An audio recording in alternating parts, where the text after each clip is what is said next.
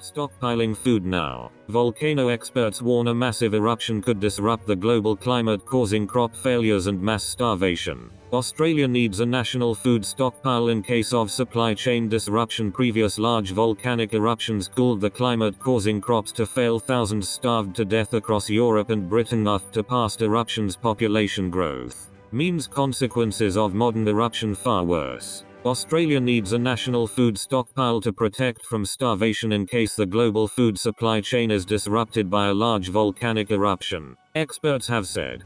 Past large eruptions such as the 1815 Tambora explosion in Indonesia triggered global climate cooling, causing crop failures. An earlier eruption in 1257 at the Samilas volcano next to Mount Rinjani on the holiday island of Lombok is likely to have caused the Little Ice Age, according to a research paper published in scientific journal Geosphere.